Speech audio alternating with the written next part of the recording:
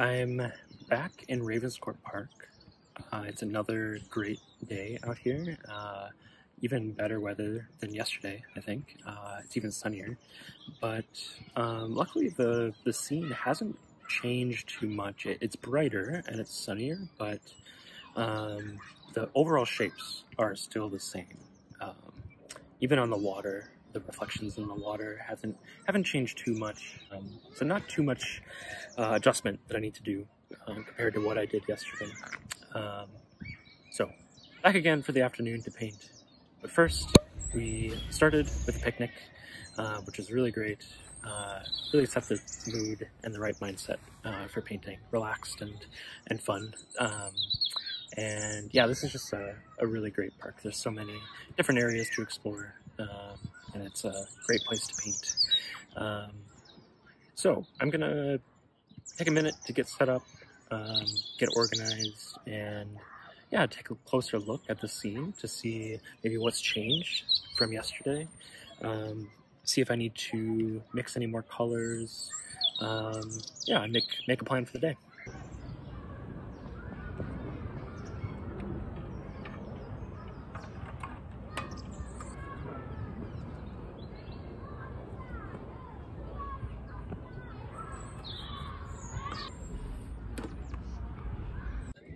I just left the paint exactly where it was yesterday when I was painting. Luckily, oil paint doesn't dry very quickly, so it's all still wet. All I did was I just packed everything up into this box, closed it, and it was pretty airtight, so didn't lose a lot of kind of flow in the paint, which is very convenient. It saves me a lot of time today. I can use these colors as a starting point. Okay, so I'm just starting by studying the scene again. Like I said, all of these major shapes are mostly in the same place as they were yesterday. So there's this reflection in the water of the sky and the trees. Obviously, the trees haven't really moved from where they were yesterday, which is good. That would be concerning if they had. But yeah, I think the overall drawing is the same, even in the fluid elements of the water. So still a lot of color to adjust. The colors are quite different than they were yesterday. There's a new kind of patch of bright up in the higher end of the trees over here. But it's still pretty close to where we were, and it's you know, plein air, you don't know how the environment's going to change day to day or even minute to minute, especially in London. The weather can change very quickly, but as part of the fun, I think it helps to capture the feel of the scene even more when you see it in different lights, and a mix of those different views get captured on the canvas in some way. So yeah, it's very sunny today, not a lot of clouds, the light isn't really changing, so I should have a pretty nice consistent day for painting. I think I'm going to start by just looking at the colors, comparing them to what's on my palette, and see if I need to mix anything new. That would be a big adjustment from what I had yesterday. Check that, and then, yeah, I think the plan will be exactly where I left off yesterday. So I'm going to start with the focal point, start to work into that area, develop it a bit, and work outward from there.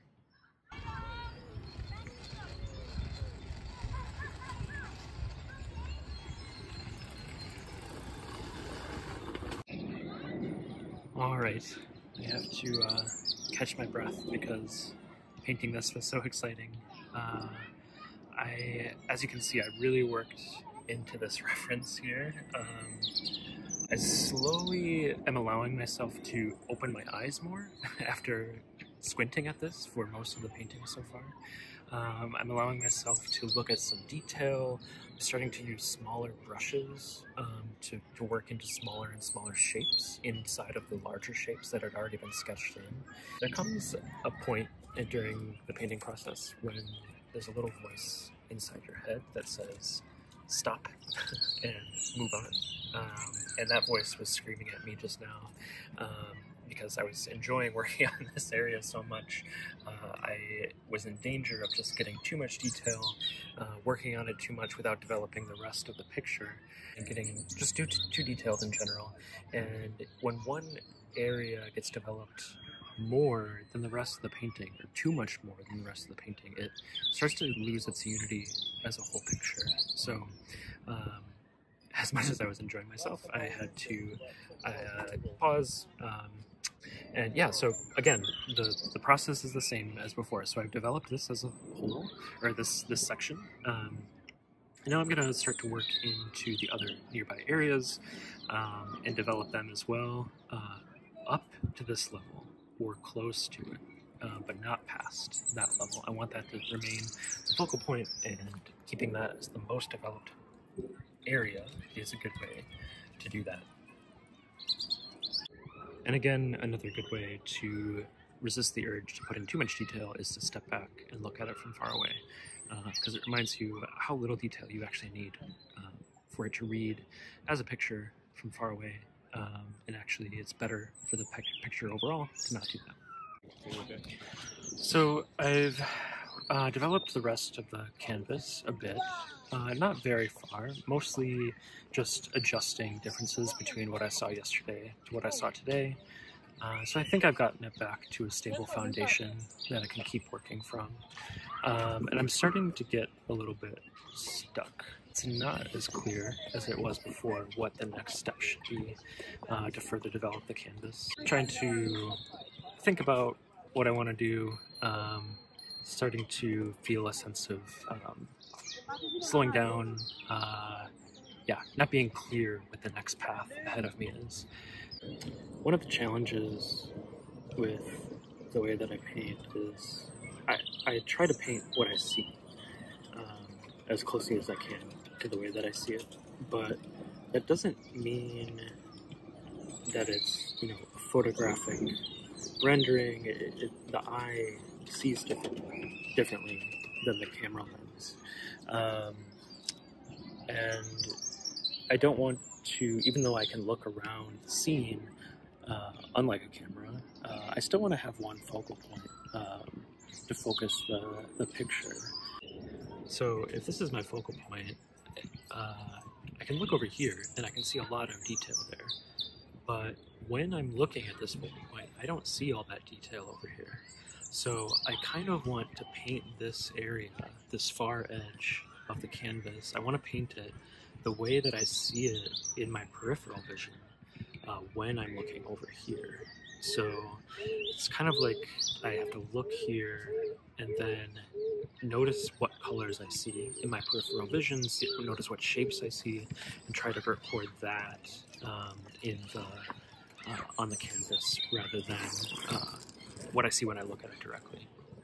So that's a challenge. That's what I'm trying to do right now.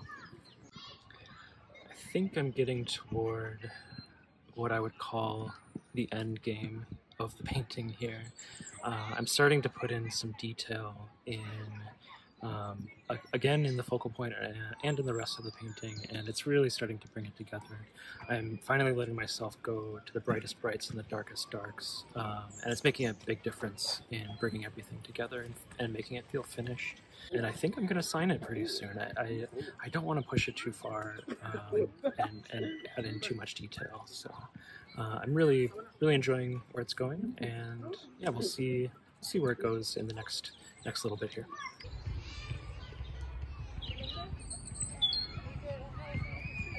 I think I might be done. I think I'm gonna sign it, take it home, and see how it looks at home. It's hard to know when to be done, but the sun is starting to shine on where I was standing, so it's getting a little hot where I'm painting, so that's a good sign to be done. The picture is feeling pretty much at rest. Everything is within the same range of development. There isn't anything that's like majorly bothering me, so I think it's at a pretty good spot.